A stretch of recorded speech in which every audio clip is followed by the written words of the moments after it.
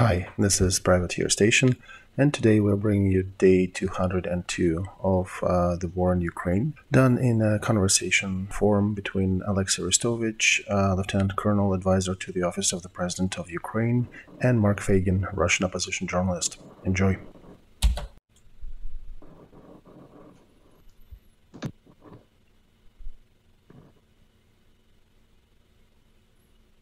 Dear friends, glad to see you all on Feigin Live. It is Tuesday, 13th of September, 4 minutes past 10 in Kiev, and we're doing another stream, day 202, with Olexiy Arestovich. Glad to see you, Olexiy. Good evening, everybody. We have over 200,000 watching us live, 35,000 of you clicked the like button. Please subscribe to Feigin Live and to Olexiy Arestovich. And of course, if you are watching that in English, subscribe to the Privateer Station. So without further ado, let's start. What is that? What do you have there? Marker. I was thinking maybe some special attribute for this stream. Oh, it's a magic wand. Okay, so wave your, so to say, magic wand, and let's see what's up on the front. Okay, we're commenting the enemy complaints. We're not reviewing our intel. We're looking at what enemy calls up for now. So they're screaming that Ukraine troops are storming Liman. We don't say that, they do. And another thing, they're saying that all of a sudden, in the direction of Siversk, there was some movement. I don't know if that is true. I'm just discussing what is being published and commented in the Russian forums. So Liman is down at around 6 o'clock on this map, right next to Slavyansk. And Liman is still red. As you can see, there are two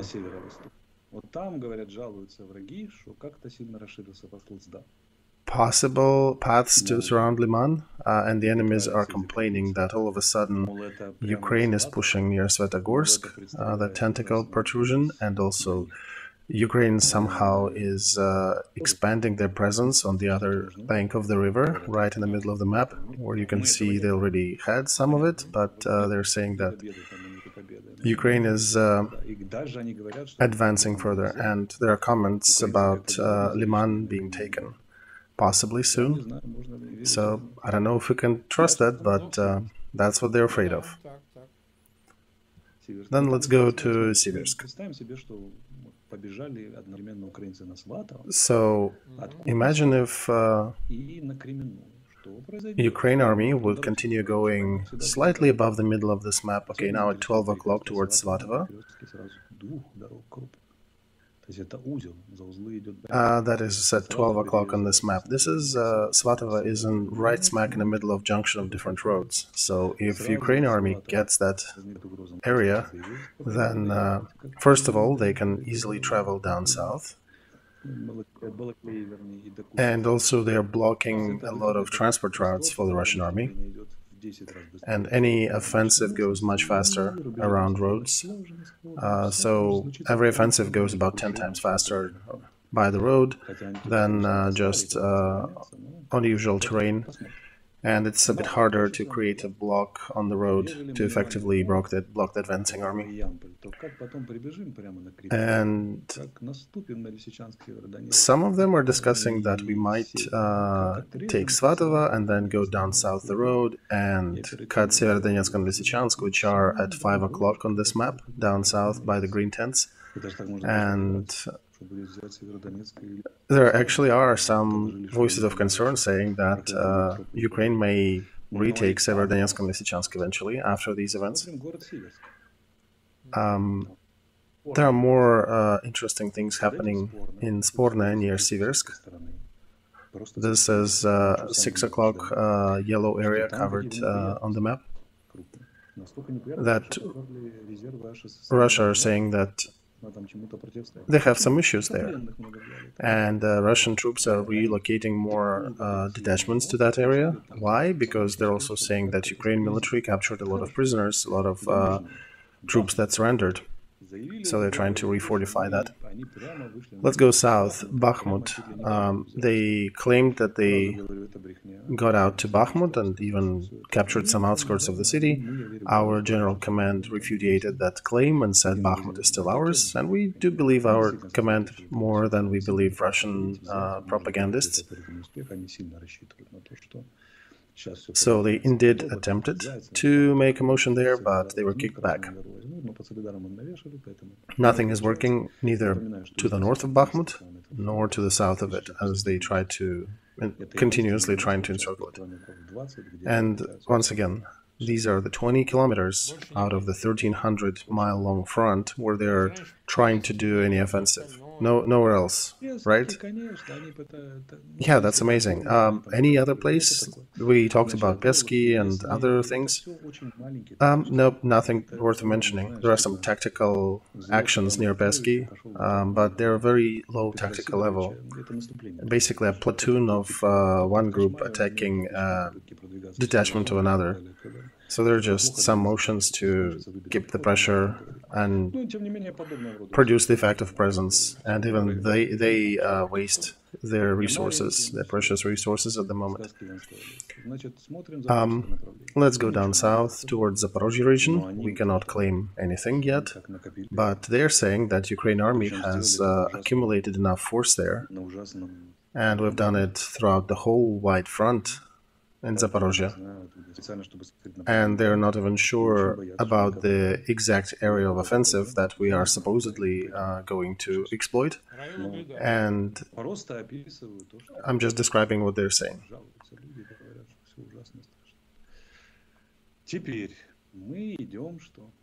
Then let's go to Kherson area. There are interesting things happening there. Evil tongues in Russian forums.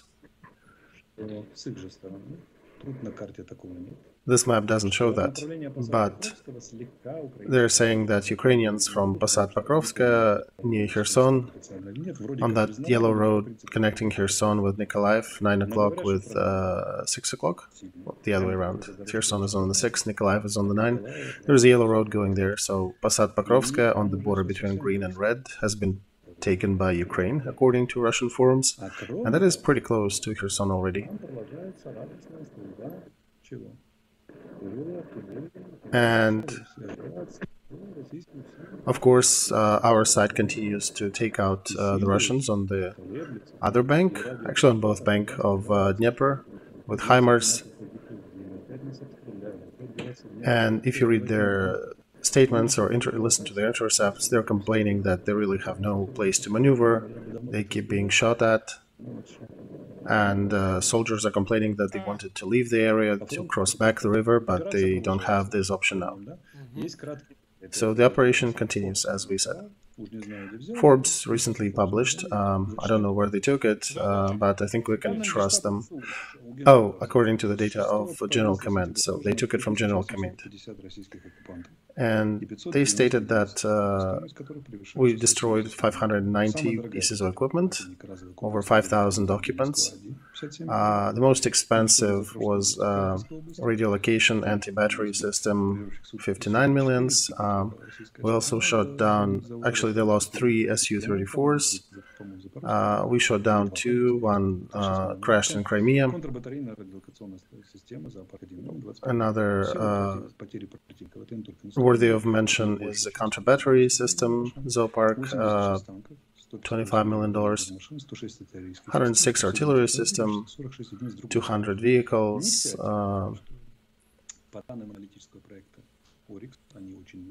number of tanks, and not all the equipment was destroyed in terms of vehicles. because we also captured 129 items of equipment, including self-propelled and towable howitzers. And these are just the elements they could track on the videos that are confirmed. In reality, I would confirm here that we got equipment enough for probably 2 brigades. Imagine we just outfitted 2 brigades with pretty good equipment. So Russian Federation is the main supplier of military equipment for the Ukraine army after the United States. And they're actually #1 in some categories. Alright, we've been live for about 10 minutes. 360,000 people watching us live, over 90,000 clicked the like button. Some people are complaining about the noises. We're trying to manage it somehow. Apologies. Olexiy, I think, has something in his studio, in his place where he is at. I think you saw that Armenia-Azerbaijan border flared up again. Why is it so remarkable? Of course, they have their own war there. Request from Armenian government to Putin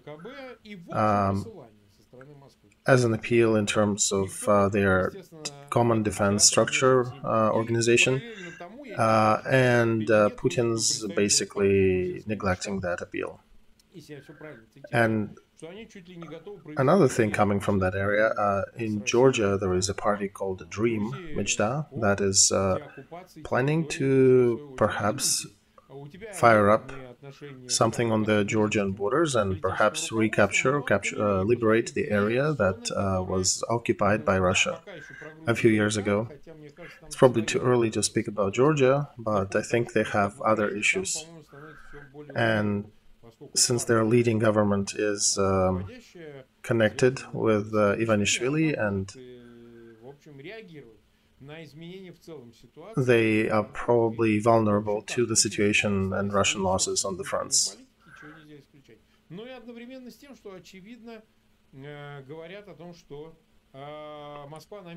And also, people are talking that Moscow might replace Pashinyan, the name of Vardanyan is being mentioned.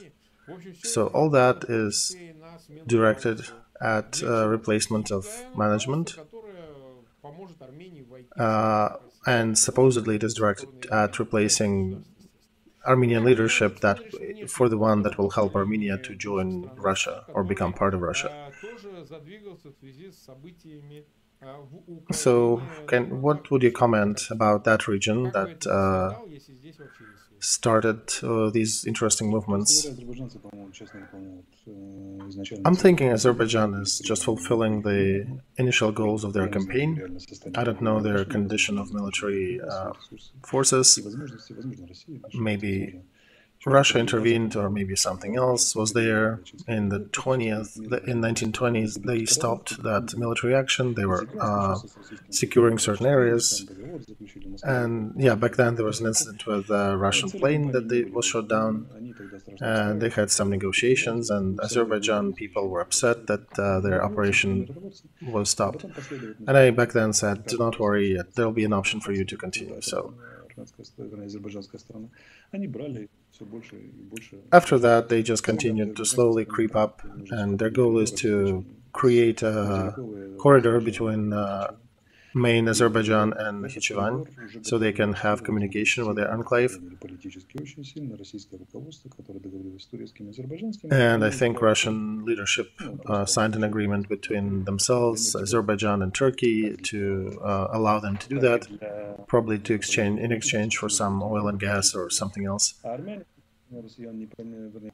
And Armenians, in opinion of Kremlin, are not understanding their happiness. They could have been making money on that, but instead they're fighting for that land. So Moscow is sort of trying to pretend they're helping Armenia, but in fact is actually trading with Azerbaijan and Turkey. And I think Azerbaijan will achieve what they want there. Kremlin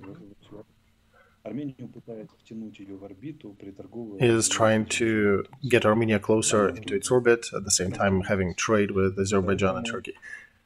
So that's an interesting story. I wish Armenian people to get rid of their illusions about Russia.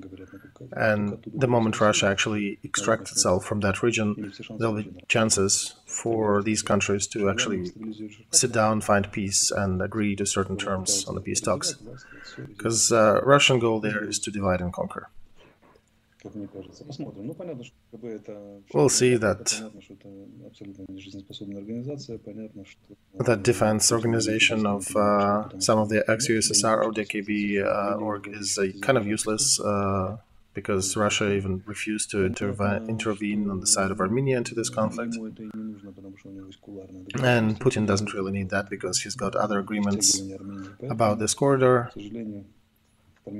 And I would say that Armenian people will need a lot of courage and resolve to deal with that situation.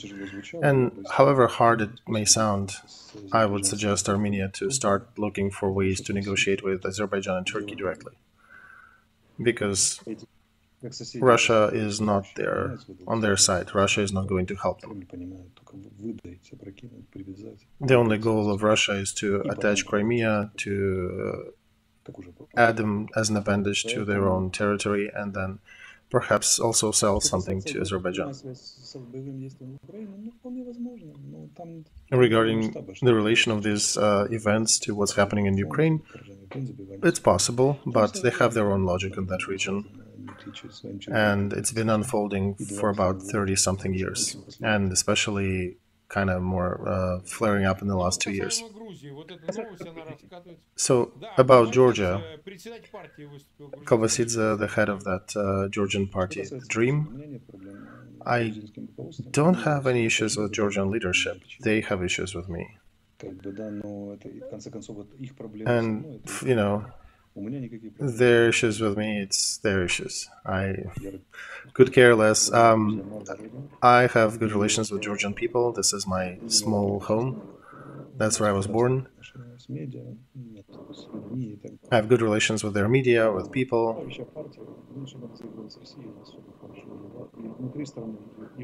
And their leading party in Georgia is actually pretty connected with Moscow, so it's interesting to see the dynamic that will happen.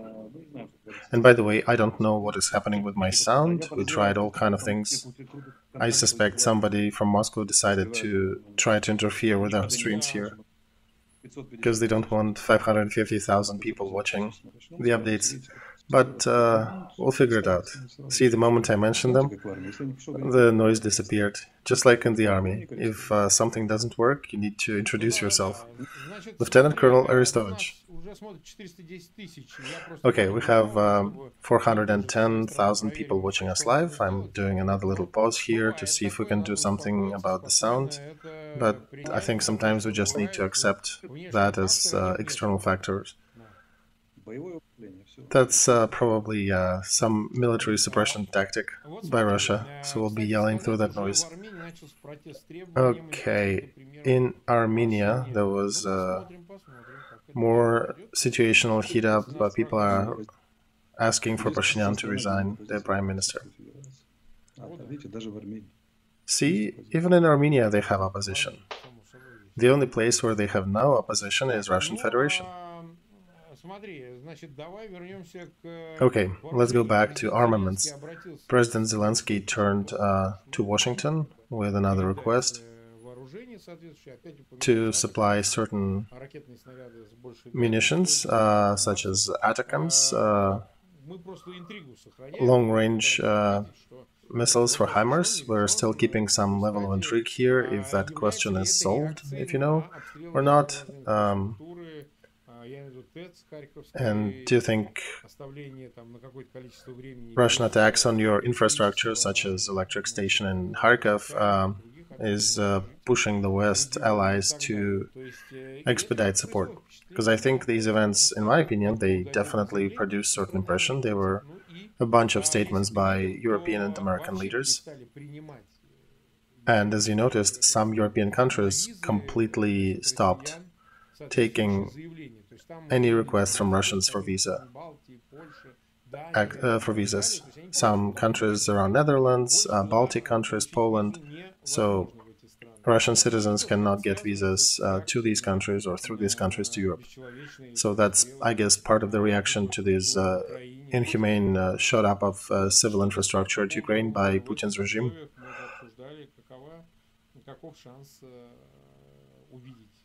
So, what do you say? When are we going to see these new armaments on the battle theater?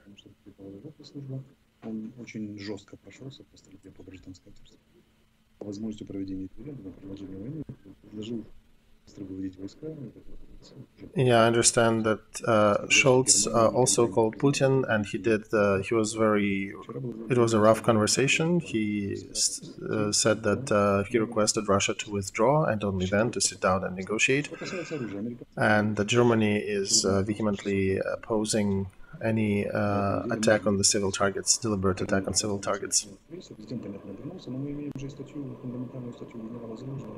We also have an article published by General Zaluzhny last week. He wrote it last week, but the logic was the same.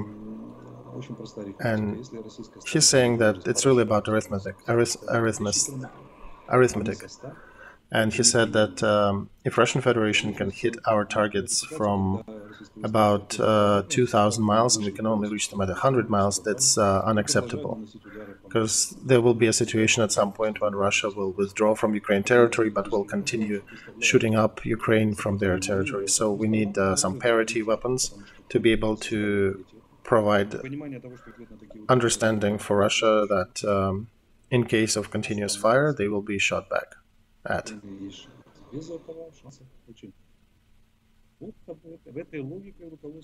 So this is the logic of our military command, and that is what they're insisting upon, that we need to have parity weapons to be able to respond to Russian aggression. Olexiy, this is really bad with the sound. There is complete hell in our chat. Right now it's a little better, or seems to be.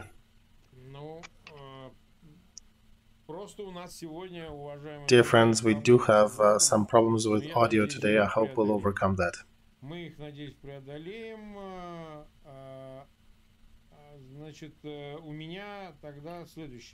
I think now it seems to be working.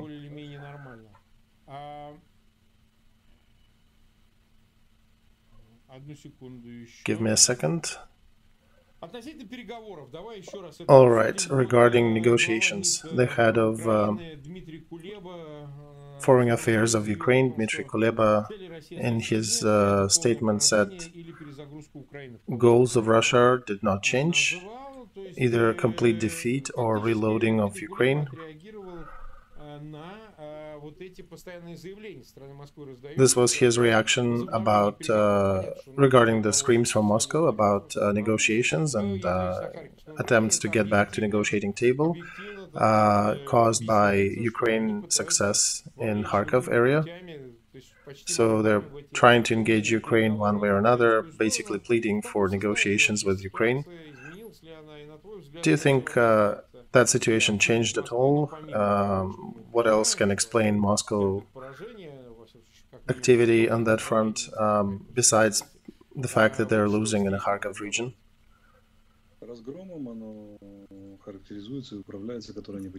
I think the main factor is their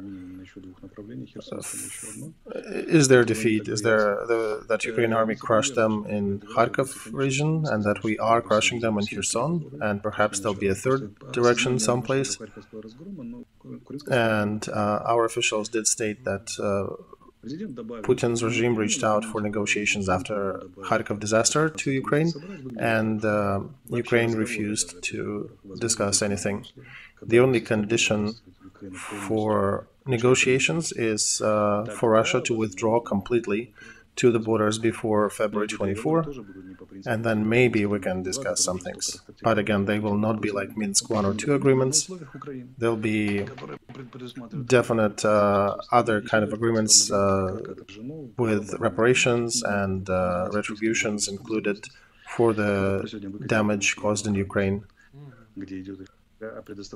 There was another document published by Yermak Rasmussen Commission, Kiev Security Agreement. And all these statements on both sides are framing that document. This is a fundamental material, and it solves 5 different tasks. I'm kind of curious what that sound, where is it coming from? Can you find the point of origin of that noise and just smash them? I don't know, Mark. We've been trying to find where is it coming from for half a day.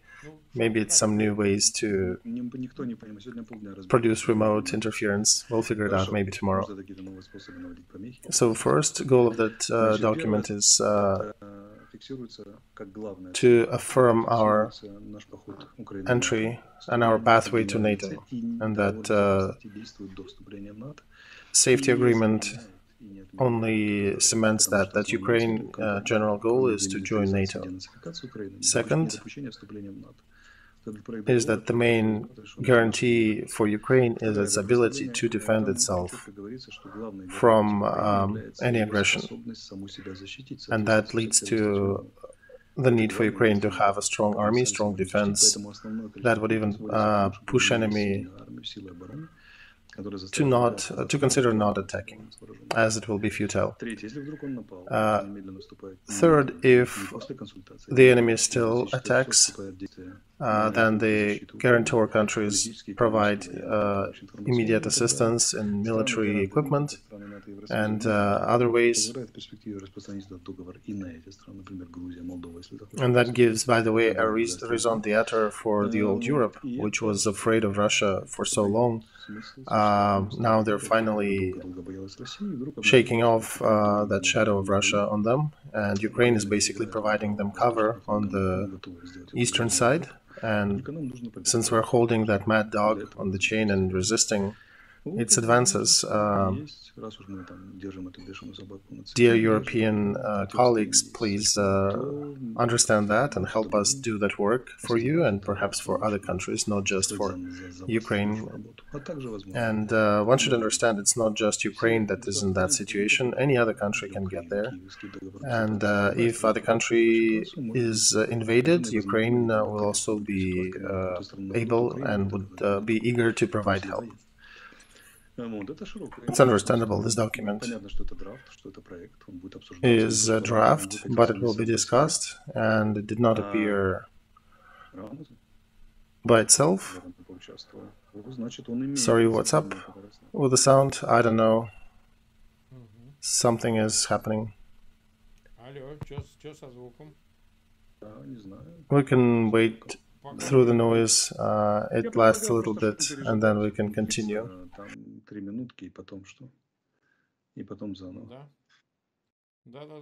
So for now the sound is good. Let's go on.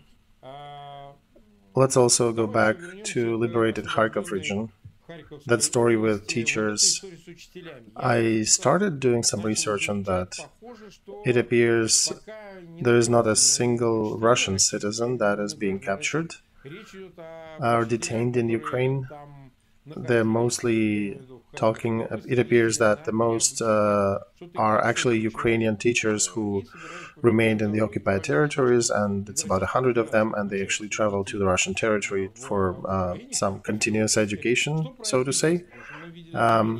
So we saw that statement by Irina Vereshchuk, and then we haven't seen more information about them. And Russian side said that these teachers do not exist. Well, good thing. If there are no Russian teachers, Russian citizens there, good for them. We'll figure out issues with our citizens. But the main thing, what we did, we warned them that it's not worth coming, and that they should understand what is going to wait for them, if they do. And in Kherson, yeah, no, for sure, there are Russian citizens who came there to teach and bring the word of Russian wisdom from Putin's regime. Yeah, we'll get there, and then we'll deal with that issue. I had a stream with Gerashenko today, and there's actually some evidence about of murder and torture on the territory of Kharkov region. How big is that in comparison with Bucha in Kiev region, or is it bigger, smaller, similar? No, it is not yet compared in size, but it's definitely not hundreds, but there could be dozens. Dozens of victims of occupants. So how would you connect that? How is it related to Bucha? Is it different troops, or there was any disciplinary action after Bucha, or why Bucha was different from what was happening in Kharkov? I think Kiev region and Bucha was special circumstances situation where Russian troops were blocked in the cul-de-sac and couldn't leave, and they've been fired upon, and they were pretty angry and pissed off. And commanders, just a joint of different factors. In Kharkov region, this and in Kiev, this is definitely a front line. In Kharkov, the front line was further out, so they were not expecting it to come back, and they were, of course, looking for possible Ukraine supporters, but this is different from when you're being shelled daily. So I think it was a different push. They were looking for businessmen to mine money, to extort, and then they were looking for maybe pro-Ukrainian activists. And it seemed like a second phase of what was going on in Bucha. Bucha had 3 phases. Remember we talked about that. First one was when they just rolled in and they were shooting at everything. Second was more systemic terror. And third, when they were leaving and shooting up the place. So Kharkov reminds of a second stage, when it's sort of a system terror. Hang on, there's that noise. I think it's one of your fans. So I think it was systemic issue here when they were trying to find some Ukrainian partisans or Ukrainian supporters. But basically, out of all the locations were liberated, in every second or every fourth, they had a bit of a small prison and they were torturing some people. Our vice chair of the Security Commission published some videos and pictures of the torture basement where they tortured people. They were using hammers to crush fingers. There's blood there. So police will go investigate who was doing what, and will do the tally and let the world know what did Russian occupants leave there. Okay, gotcha. We are 32 minutes live, 427,000 people watching us live, over 40,000 clicked the like button. Today our sound was sucky, right? Are we doing the stream tomorrow? Yes, we are, but nobody can guarantee that we'll have a better sound. We have some unknown situation here, kind of a UFO type thing. Well, let's see if we can do that stream tomorrow. Let's aim for the same 10 p.m. We hope that nothing will intervene, and we'll try to address these quality issues. Please do not panic, dear viewers. It's been 200 days of us doing streams. It's the first time that thing is happening, so we'll figure a way how to correct that.